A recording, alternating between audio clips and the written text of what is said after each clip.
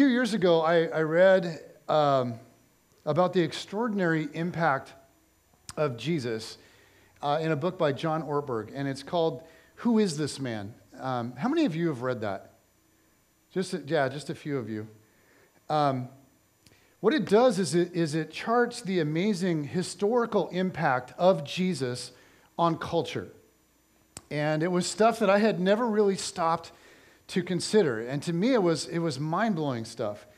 It was when you think about it, this peasant from a no-name town somehow started a movement, a revolution that has forever changed the way we think. And I'm not just talking about Christians. Okay, I'm talking about whole societies, the things that we value, the things that we protect, the things that we defend. He had the most devoted little group of followers, and they were deeply marked by his life and his teaching. And that little group pioneered a different way of thinking. And in time, it changed kings and empires and civilizations. And Jesus predicted that this would be the case. One day, Jesus was standing with his disciples outside of Caesarea Philippi, and he asked his disciples this huge question. And you have to imagine like being one of them, and when Jesus asks a question, it's like, you don't want to mess this up.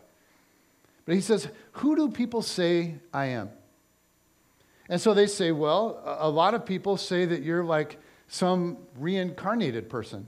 You know, the Old Testament prophet Elijah, maybe John the Baptist. There's all kinds of theories about who you are, Jesus. And so Jesus says, okay, well, what about you guys? Okay, who do you say I am? And Peter steps out and says, you are the Messiah, the Christ, the Holy One that was promised. Okay, you are the Son of the living God. And Jesus looks at Peter and says, you're right. You didn't come up with that on your own. That idea was given you from above. And then Jesus said, from now on, I'm not calling you Simon. I'm calling you Peter, which means rock. Because on this rock, I'm going to build a congregation. Okay, I'm going to build an assembly. I'm going to build a gathering of people.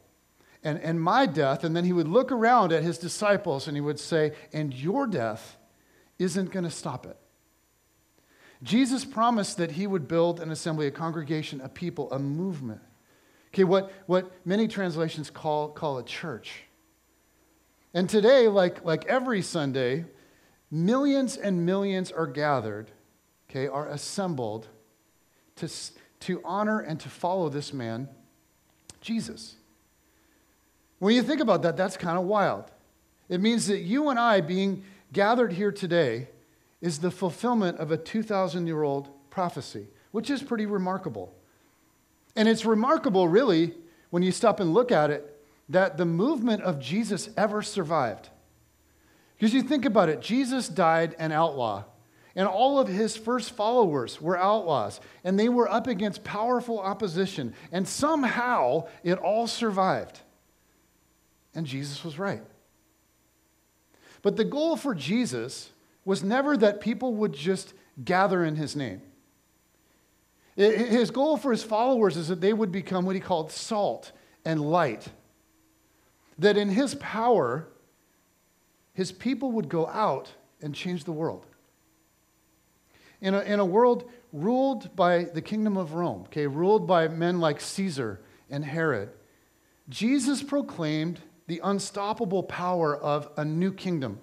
He insisted that this kingdom had become present on earth and that anyone at all could be a part of it and that it would last forever. He claimed that this kingdom had arrived somehow through him, that it was present on earth because he was present on earth. But that it would eventually be bestowed on his followers, okay, on his gathering, on his assembly, on those that look to him and trust him. That he would continue his work on earth through them. And guys, as we know, just from a matter of historical perspective, that's exactly what happened. The influence of Jesus has exceeded the influence of anyone ever. No person's teaching or life has imprinted the world like Jesus.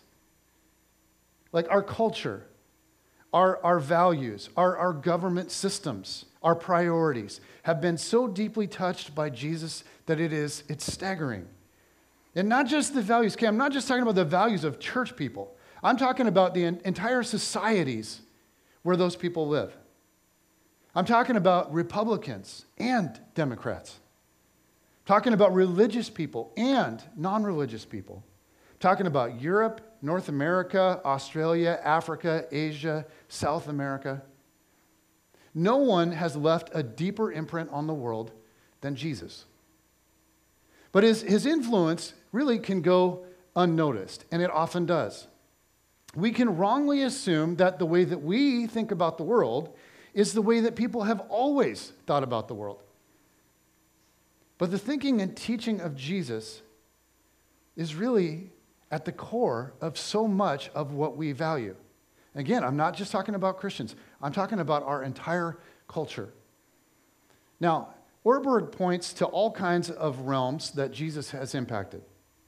And I hope that those of you that haven't read that book, I hope you read it. And I hope you have your mind blown the way that I did. Today, I just want to focus on one realm that Jesus has touched. Okay, I want to focus on the realm of human dignity. One of the most sacred creeds of our nation is this. We hold these truths to be self-evident, that all men are created equal, that they are endowed by their Creator with certain unalienable rights, that among these are life, liberty, and the pursuit of happiness. Everyone matters. Everyone has value. Like, we really believe this, don't we? We really believe this. And this is why when, if you remember Donald Sterling, how many of you remember Donald Sterling, this story with him? Former owner of the LA Clippers, made some outrageous racist comments a couple of years ago. And our nation went into an immediate frenzy calling for swift and severe punishment. Okay, somebody's got to take action. And this is why most people cheered when and celebrated when the NBA commissioner, Adam Silver, fined Sterling the maximum amount, $2.5 million, and banned him for life from the NBA. People applauded that. People cheered. People went crazy. Like, yes, why? Because we don't tolerate that stuff. Okay? We truly believe everyone matters. Everyone is endowed with certain unalienable rights. A few years ago, our family took in a 16-year-old boy named David. And unfortunately, this isn't quite the way we drew it up, but he only lived with us for a couple of months. Going into this thing, we set some boundaries, and he chose to consistently violate them. And so he ended up deciding to move out. Now, we're still on very good terms with him. We're still in touch with him, and we're doing everything that we can to love him and include him. And he will actually spend holidays with us on occasion, every once in a while, like Christmas or something, which has been really cool. We're in his corner, and he knows that. But in having David live with us, one of the things that became obvious is how the state system works. Now, it is a flawed system. If you've ever been involved with it, it's a flawed system in many ways. It's not always efficient, and money doesn't always go the places that it should or be used in ways that it's supposed to. But you would not believe the amount of resources that are leveraged toward kids that are in the system. You would not believe the resources that kids get poured into them. And that is not at all a complaint. That's not a complaint. In fact, it's exactly the opposite. Resources are not always well used, but it is undeniable that in our society, we value kids. Okay, we value orphans. We value people that have no one to love them or protect them or guide them. We value them enough to invest tons and tons of tax dollars. Why? Because we really believe everyone matters. Everyone is endowed with certain unalienable rights. And that, my friends, is a beautiful thing. Now, I know that there are still racists and child abusers and horrible people. I know that not everyone believes or believes perfectly that everyone matters. Not everybody treats people with dignity and respect. Okay, we all know that there's still prejudice and there's still hatred and there's all kinds of junk. We know that there's still a lot of work to do, but as a whole, our society truly holds human dignity sacred. We do. And if we don't give this some serious thought, we can just sort of assume, well, everyone has always thought this way. But we would be so wrong. We would be so wrong. This was not how people thought in the ancient world. In the ancient world, and let me just describe the ancient world for you. In the ancient world, all peoples had gods. Okay, Zeus, Apollos, and you could go on with multitudes. And their gods had different names, but what they shared was a hierarchical way of ordering life. Okay, at the top of creation were the gods. Under them was the king, just slightly under them. Under him were the members of the king's court, and then the priests who reported to the king. Below them, just a little below them, were the artisans and the merchants and the craftspeople. And below them was a very large group of peasants and slaves. Okay, the dregs of humanity. And the reality is, most people fell in that category. The king was thought to be divine, or at least like semi-divine. The king was understood to be made in the image of God, but only the king was made in the image of God. This is what separated the king from everybody else. This was the dignity gap. And the farther down the ladder, the wider the gap. So imagine then what it did to the hearts of peasants and slaves. Imagine how it went over with the dregs of humanity when this peasant rabbi insisted again and again and just kept insisting over and over. Everyone has been created in the image of God. Hear me. Everyone has been created in the image of God. Male and female, rich and poor, royalty and slaves. Everyone has worth, Jesus would say. Everyone matters. There may be different levels of talent or strength or intelligence or beauty.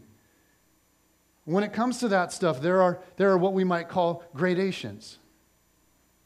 But as Martin Luther King Jr. once said, there are no gradations of the image of God. And as a culture, as a society, we believe this. But not everyone always has. The idea of the equality of all human beings was apparently not self-evident in the ancient world. Aristotle, for instance, didn't believe that all men were created equal. He actually wrote that inequality, masters and slaves, was the natural order of things. Aristotle, who lived more than 300 years before Jesus, wrote this. He said, "For that some should rule and others be ruled is a thing not only necessary, but expedient. From the hour of their birth, some are marked out for subjugation, others for rule." From the hour of their birth, some are marked out for subjugation, others for rule. This is how it is, right? You think, who came in between Aristotle and Thomas Jefferson, who penned the Declaration of Independence? Like, how did our society somehow come to value all people? In the ancient world, the devaluing of people led to all kinds of brutal customs. Unwanted children were left to die. It was a practice called, does anybody know? It was called exposure. And it was legally protected by Roman law. Okay? The practice of exposure was legally protected. You think about that. Abandoned children were usually left, in a dump or on a dunghill. And ancient Roman law said that a boy who was, as it called, strikingly deformed, whatever that is, had to be disposed of quickly. The one archaeological dig found the bones of 100 babies, apparently murdered and thrown into a sewer. Now, into that world, Jesus came and said things about children that nobody said. One day, Jesus was asked a deep theological question: who is the greatest in the kingdom of heaven? And here's his response: who's the greatest in the kingdom? He called a little child to him and placed the child among them. And he said, truly I tell you, unless you change and become like little children, you will never enter the kingdom of heaven. Therefore, whoever takes the lowly position of this child is the greatest in the kingdom of heaven, and whoever welcomes one such child in my name welcomes me. Guys, children had no value in the ancient world. They were weak and helpless. They were useless. They were pushed aside. They were expected to be silent.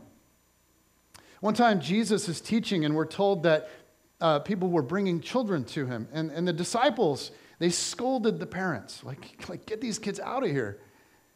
And Jesus turned around and he rebuked the disciples. Jesus said, let the little children come to me and do not hinder them, for the kingdom of heaven belongs to such as these. A kingdom for children. And this was before Walt Disney. I mean, after his death and resurrection, as the movement of Jesus spread, it created an alternative community that began to honor and defend and protect children. When followers of Jesus began to assemble, they very quickly rejected the common practice of exposure. In fact, because the average life expectancy in their world was only about 30 or so, as you can imagine, there were orphans everywhere. And for the first time in history, this new community began to collect money to care for them. Eventually, at baptism, children would receive what were called godparents.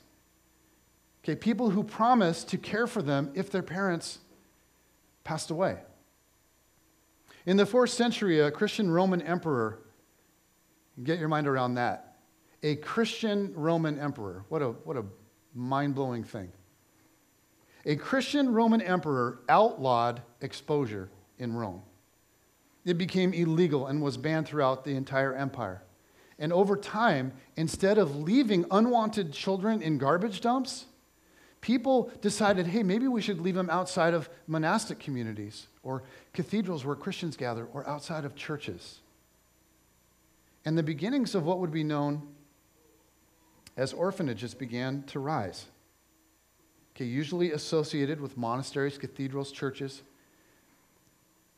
I've been thinking a little bit about how much we value kids in our culture.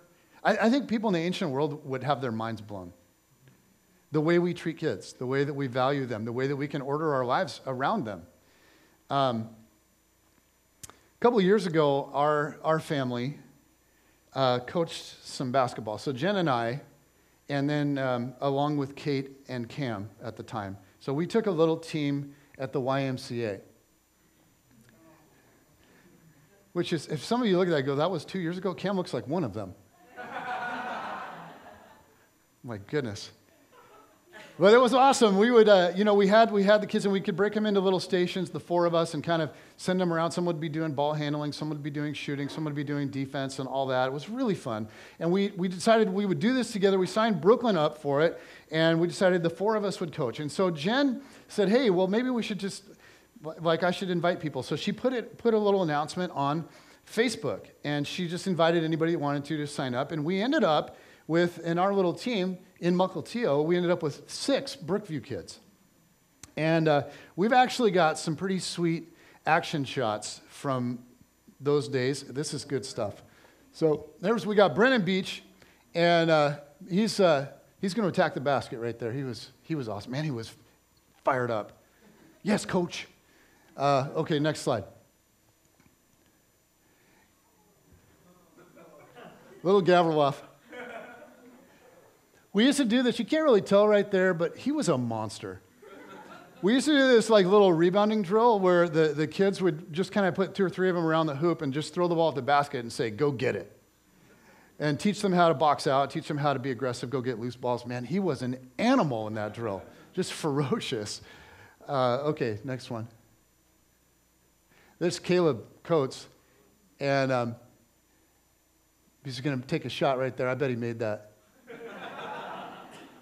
So he had really good coaches. That kid right there he could literally shoot the ball like in first grade from half court.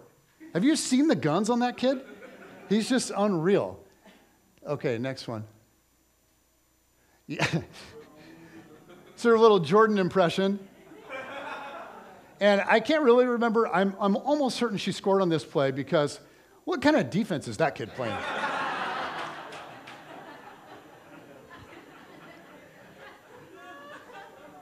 Oh my gosh, but he looked good for the photo, didn't he? Okay, next one. Got Jaden. And Jaden, man, if you haven't been around, that little kid is so fast. He's just, man, that kid can get after it. We've got next one of him. You can see right there he's dribbling, except it's kind of hard to see him. He's blurry. Because he's like lightning, baby. Okay, next one. When Jaden first came to us, he was like so excited to play and everything, but he was kind of timid because he didn't really know what to do and just kind of nervous about everything. But after the season went on, he got super aggressive. So here he is wrestling the ball with this other kid. Now, before we go to the next slide, how many of you think Jaden won the ball on this play? Okay, next slide. Yeah, Jaden. Yeah, baby. And then I don't know what happened. Something clicked in that last game. These kids are, first grade, kindergarten, first grade is co-ed. And somehow that kid, he had 5 buckets in the final game. He had 10 points in the last game. Most teams don't even score that much a whole game, but just the whole team. We got one more of him driving to the hoop. It's pretty sweet. Yeah. But here's what staggered me about the whole experience was, not only did we coach it and love it, it truly was one of the coolest things we've done as a family. It was so fun. But for several of our games, the gym would be packed with all of these people that came to watch these kids. And we've got one more slide of one of, and this must have been a timeout or something because people don't look riveted. And it's probably hard for you to see, but if you look around there, okay, you've got Tony and Rebecca Ellersick. They don't have a kid on the team. You look at the Cloyds are there. They don't have a kid on the team. You look around the room there. There's Sean and Haley. They don't have a kid on the team. Here's all these people coming to watch kindergartners and first graders play basketball, and then the grandparents and the gyms would be packed, and the energy in there when things were going was unbelievable. And here's where I'm going with this.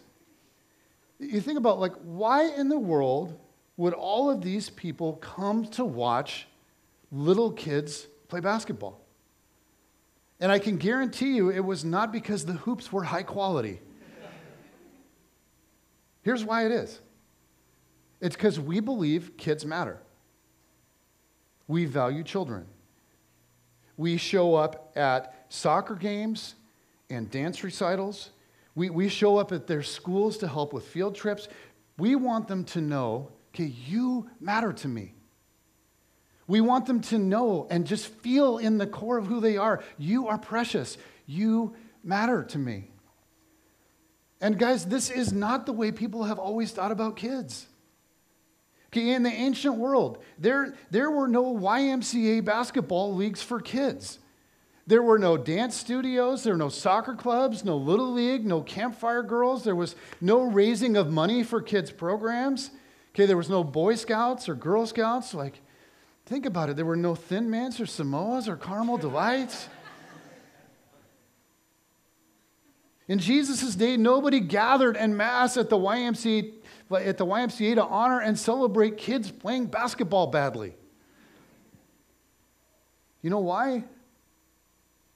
And I'm sure there were many factors, but here's the big one. They didn't see kids the way that we do. John Ortberg writes this. He says, there were many clubs and associations in the ancient world. None of the qualities associated with children, weakness, helplessness, lowliness, qualified one to join any of them. There were no clubs for children until Jesus. Guys, Jesus changed the way people think about people. The intrinsic value of every person has apparently not always been self-evident. And it's not just children. It's anyone with a weakness of any kind. In the ancient world, people would just be cast aside like garbage. But the followers of Jesus took his sayings as sacred. Things like, if any of you has a sheep and it falls into a pit on the Sabbath, will you not take hold of it and lift it out? How much more valuable is a person than a sheep? Or look at the birds of the air. They do not sow or reap or store away in barns, and yet your heavenly Father feeds them. Are you not much more valuable than they? Or are not 2 sparrows sold for a penny? Yet not one of them will fall to the ground outside your Father's care. Even the very hairs of your head are all numbered. So don't be afraid. You are worth more than many sparrows. Now, the point here isn't that God doesn't value sheep or sparrows. He values them more than we can possibly comprehend.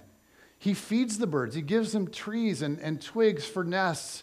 He gives them other birds to be in community with. God cares.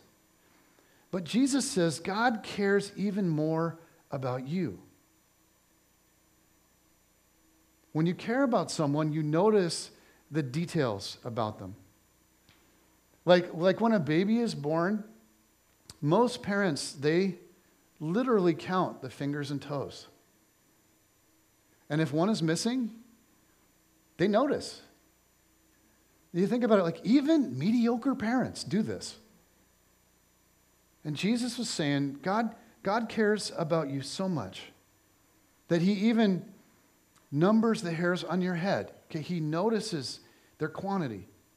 He mourns with you when they go away. God cares about people, even the details. He cares deeply. He cares passionately. Every life is of immense value. And the community of Jesus' earliest followers believed that, and they lived it.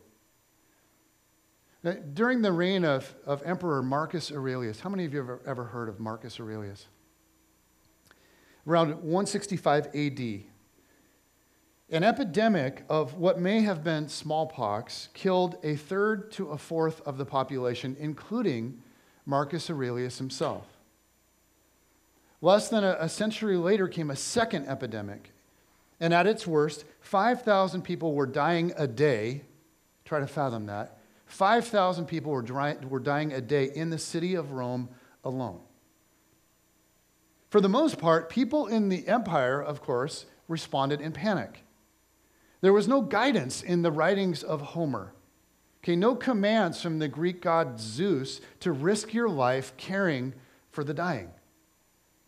One Greek historian wrote about a similar plague in Athens.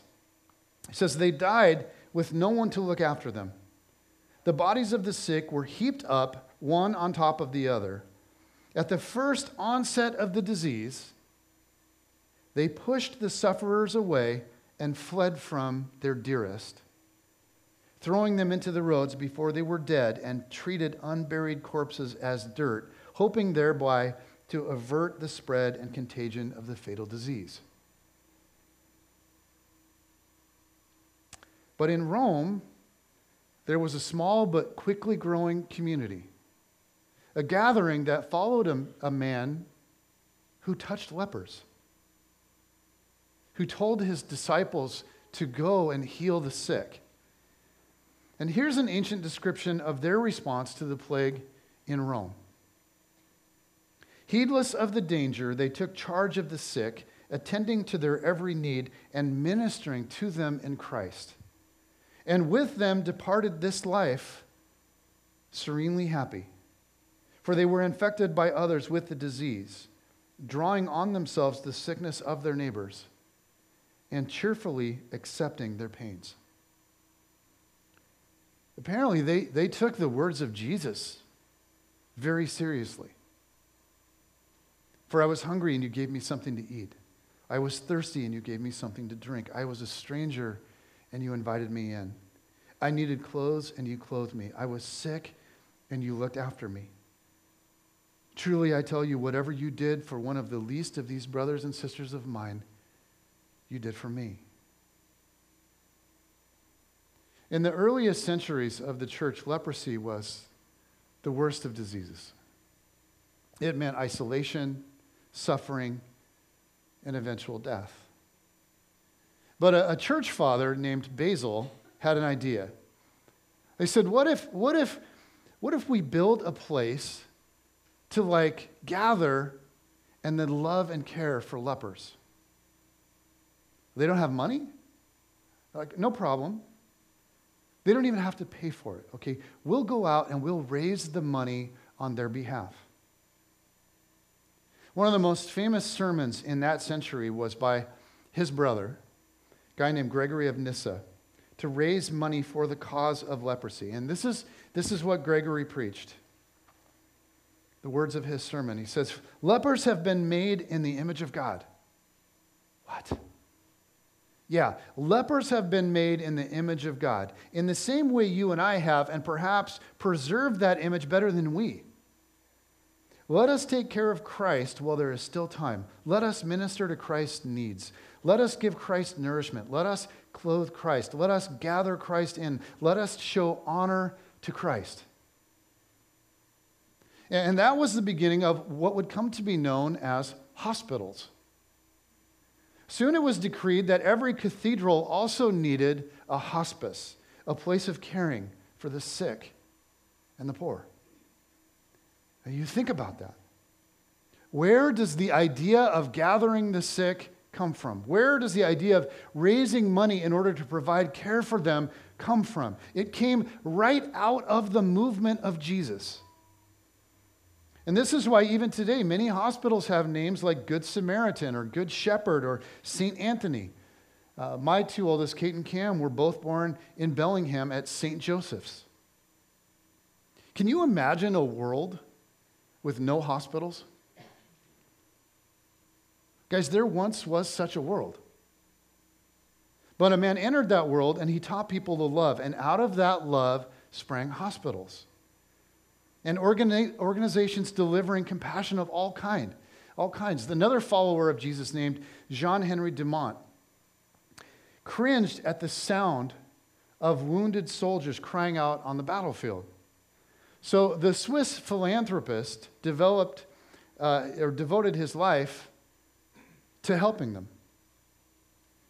And it led to an organization that's now known as the Red Cross. So every time you see the Red Cross in action, in essence, whether the people serving or not are followers of Jesus, it is the thumbprint of Jesus. And this is also true of the Salvation Army, of World Vision, of the YMCA. It's true of Samaritan's Purse and Compassion International. I mean, all of these have sprung out of the movement of Jesus. Now, I am not saying by any means that Christians have the market cornered on compassion. I mean, not at all. Some of the most compassionate people that I know are not followers of Jesus in the slightest. But my question is, how did compassion become so popular? Why is our society, both Christian and non-Christian, so unwaveringly devoted to caring for those in need? The greatest minds and teachers before Jesus did not think this way. How did the world transform from the thoughts of Aristotle, who said from the hour of their birth, some are marked out for subjugation and others for rule, to thoughts like this? We hold these truths to be self-evident, that all men are created equal, that they are endowed by their Creator with certain unalienable rights, that among these are life, liberty, and the pursuit of happiness. Who came in between Aristotle and Thomas Jefferson? How did our society come to value what we value? And here's the incredible thing about the one we follow. Jesus paid attention to the people that no one paid attention to. He announced the availability of a kingdom different from the kingdom of Caesar or the kingdom of Herod. A kingdom where blessing, where the full value and and worth of God would be conferred upon the poor in spirit and the meek. Now, people did not understand fully what this meant. And the truth is, we still don't. But what's clear is this: Jesus has painted a new vision for how valuable people are. And he's inviting you and me to embrace it and to learn to live in it.